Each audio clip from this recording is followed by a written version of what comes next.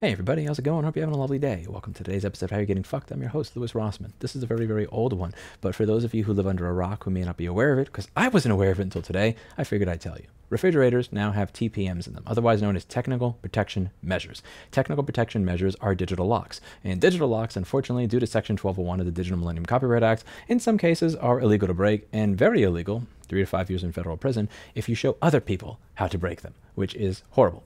I bought a house that's a fixer-upper. The person I bought my house from, he has a life that is in almost as much disarray as mine is. As a result of that, he did not have the keys to everything, like mailbox, stuff like that. But once I owned the house and I had a deed to it, it was very easy to give it to a locksmith. Here's my ID, my deed, everything, and he just goes through and changes the locks out for me. It's my house. I'm allowed to do that. But for some reason, when you buy something that has a computer in it, or if it's a digital good of any type, you could have potentially broken the law. I find this to be disgusting, and I want you to be trained to detect anything that says TPM and to have that same feeling in the gut of your stomach, that disgust that I do when I hear about that acronym, TPM, Technical Protection Measure, that's supposed to protect the manufacturer, protect the creator, when in reality, it just screws you.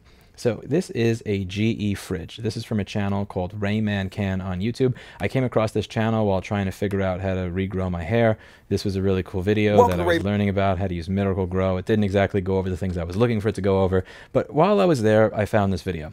GE Refrigerator XWFE Water Filter Hack. And I wanted to play this for you just so you could see how fucked up the world that we live in is. Water out of your GE refrigerator's water dispenser, and you get that sign, you know, the one that says water filter expired. So you look online for a replacement water filter and you're like, whoa, 50 bucks for one water filter?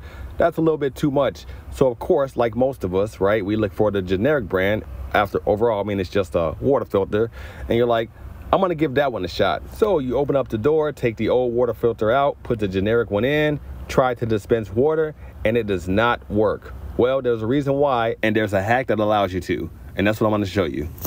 Look at that. Can't get any water to come out. Error, water filter. Let's fix this. So the GE water filter contains a RFID chip built into the wrapper, right? The generic brands do not have one. So what we're going to do is show you how to take this. So later in the video, after taking this thing apart, he shows you that where this is. See this thing? So once we have it cut out and we made sure we did not cut the RFID chip out. He takes the RFID chip. He's going to put the RFID chip on the new water filter and then put the new water filter in there. This is what I consider somewhat the tricky part. It's really not that tricky at all. You get used to it. If you have any trouble getting it to work the first time around, don't worry, just fiddle around with it a little bit. Eventually you'll get it in the right spot. And there you have it. You have your water filter replaced with this quick hack. And while it may still think that the refrigerator's water filter is old because it's the old one, it at the very least won't give you that error anymore. This man is a hero. He deserves recognition for it. You have my appreciation and respect. Not that that's worth much, but I genuinely appreciate it. This has been added to the ConsumerRights.wiki, along with many other instances of companies doing this type of shit. There's a question as to whether or not this gentleman has broken Section 1201 of the Digital Millennium Copyright Act simply by uploading this video to YouTube.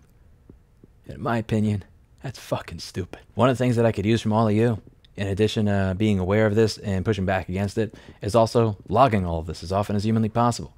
One of the things I said, a lot of you are going to ask me, Louis, what can I do? How can I help? What can I do? A lot of things I'm going to ask you to do are things that you're not going to like. They're not going to be fun. Editing a wiki is not fun. Organizing is often not fun. All these are prerequisites necessary to move the ball forward. When we talk to senators about these anti-ownership laws, and more importantly, when we talk to members of the FTC and otherwise about tying, which is something that went over in the Kodak case, late 80s, early 90s, whereby you are claiming if you want to be able to use this, you have to buy that. There are legal precedents for why this is not legal, and they're getting away with it. But they don't have to get away with it. We can push back against it. And the best way for me to push back against this is to have the best database possible of every single one of these anti-consumer practices. After the last few videos I did, there was a giant surge of people coming to the wiki to register, to edit, to make the content over here better so that we could have the best database possible. And I really do appreciate that, because as I said, I know this isn't fun work. Sitting there doing research, checking citations, editing issues, adding issues, structuring things. It's not the most fun thing in the world. If you're not sure how to create a new article, on the homepage of the wiki, there's a check out our guide on creating your first article. And I put a video over here where I actually walk you through making a new article, and I show you how I do it and some of the things there to hopefully make it a little bit easier on you. And we have trying to make the instructions as easy as humanly possible. But there's also a large list of articles that could use a lot of improvement. And that's another thing that's not going to be fun.